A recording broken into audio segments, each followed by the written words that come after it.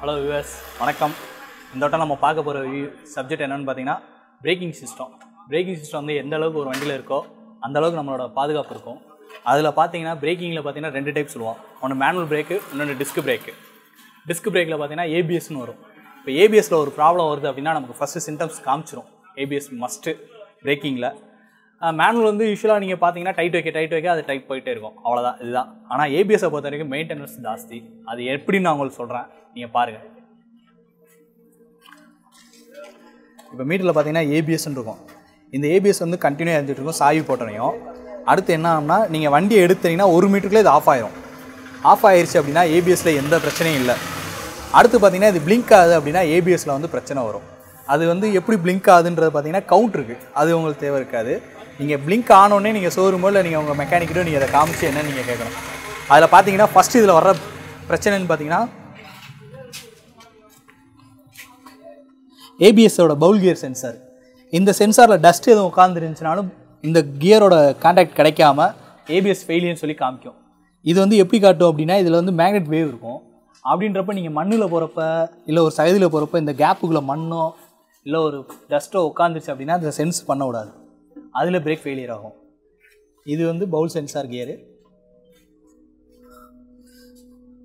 அதே மாதிரி இங்கே ஒரு சென்சார் இருக்கும், இந்த இடத்துல இங்கே ஒரு சென்சார் இருக்கும்.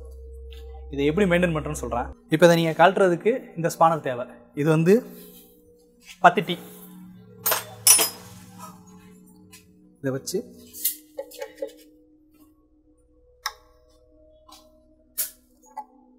மூவ் பண்ணிட்டு கழட்டிட்டு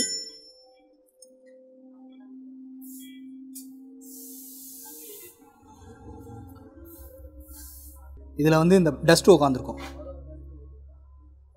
இந்த மாதிரி டஸ்ட்டு உட்காந்துருந்தாலே ஏபிஎஸ் வந்து கரெக்டாக அந்த பவுல் கியரோட சென்சார் வந்து வேலை செய்ய விடாது. அப்போ நீங்கள் ரஸ்ட்டு கிளீனர் வச்சு யூஸ் பண்ணுவாங்க.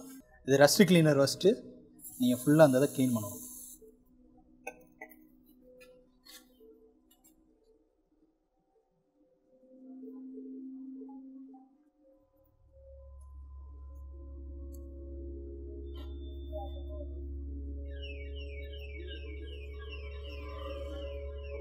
இந்த மாதிரி க்ளீன் பண்ணிவிட்டு இப்போ நீங்கள் மாட்டுறீங்க அப்படின்னா கரெக்டாக வச்சு இந்த ஓரிங்லாம் மஸ்ட்டு, இதில் வர ஓரிங் எதுவும் மிஸ் ஆகாமல் இப்படி வச்சு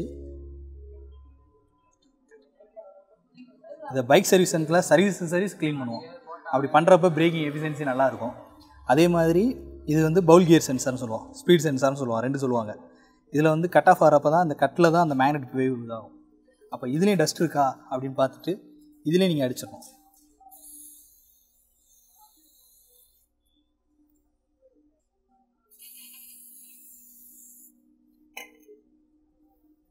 நல்லா கிளாத்தை வச்சு தொடச்சிடும். இந்த இதில் ரஸ்ட்டு ஃபுல்லாக அடிச்சுட்டு அதுலேயும் டஸ்ட் இருக்காந்தோட செக் பண்ணிக்கோங்க. ஃபுல்லாக இல்லை அப்படின்னதுக்கப்புறம் சரி, ஓகே, ஃப்ரண்ட்டு ஓகே. ஏபிஎஸ்சில் வந்து அந்த பிளிங்க் ஆரம்பிச்சுன்னா இதை ஃபஸ்ட்டு பண்ணலாம். நம்ம மேனுவலாக பண்ணுறதுக்கு இதை நீங்கள் செக் பண்ணலாம் ஏபிஎஸ்க்கு ஃபஸ்ட்டு. இப்போ முன்னாடி பண்ணோம்ல அதே மாதிரி தான் பேக்குக்கும் இதே சென்சார் தான், அதே ரஸ்ட்டு கிளீனர் தான். அந்த மேக்னெட் மாதிரி பிசுறு உட்காந்துக்கும், அதை பூரா க்ளீன் பண்ணிட்டு ஃப்ரண்ட்டில் என்ன பண்ணணும் அதே மாதிரி பேக்கில் பண்ணால் போதும். ஏபிஎஸ் வந்து பக்காவாக வேலை செய்யும். இது வந்து நீங்கள் ஒவ்வொரு ரைடு நீங்கள் போகிறீங்க இல்லை லாங் ரைட் போகிறீங்க அப்படின்னா ஒவ்வொரு தடவை சும்மா மேனுவலாக நீங்களே செக் பண்ணிக்கலாம். அதை ஏபிஎஸ்சில் எந்த பிரச்சனையும் வராது. அதே மாதிரி ஆயில் மாற்றுறப்போ ரொம்ப கவனமாக மாற்றுங்க. ஏபிஎஸ்சில் வந்து ஏர்லாக் ஆயிடுச்சு அப்படின்னம்னா ரொம்ப டஃப் எடுக்கிறது. அதனால் மேக்ஸிமம் ஆயில் லெவல் இருந்தால் டாப் அப் மட்டும் பண்ணுங்கள், ஏற்காந்து கொண்டு எதுவும் பண்ண வேணாம். இப்போ ஏபிஎஸ்ஸை பற்றி பார்த்தோம். இது உங்களுக்கு யூஸ்ஃபுல்லாக இருக்கும்னு நினைக்கிறேன். இதே மாதிரி உங்கள் ஃப்ரெண்ட்ஸ் உங்கள் ரிலேட்டிவ் யாருக்கு வேணால் அதை ஷேர் பண்ணுங்கள். ஏன்னா அது வந்து ஒரு முக்கியமான தகவல் ஏபிஎஸ்ஸை பற்றி. வேறு டீட்டெயில் எதுவும் வேணும் அப்படின்னா கீழே தெரியிற என் நம்பருக்கு ஃபோன் பண்ணுங்கள்.